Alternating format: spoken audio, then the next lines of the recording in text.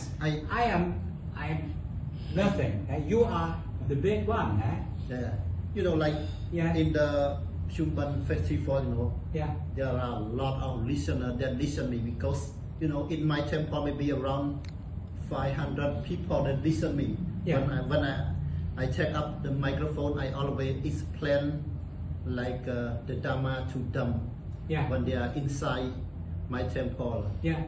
But the microphone is power. Power, it's you know, power. You can tell to 500-600 people.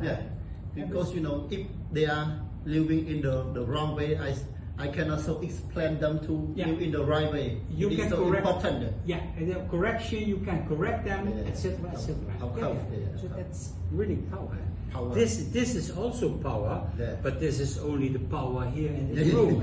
But now you can speak to the world. You are the President of the United States, Mr. Biden. For instance, maybe in the future. And maybe in the future.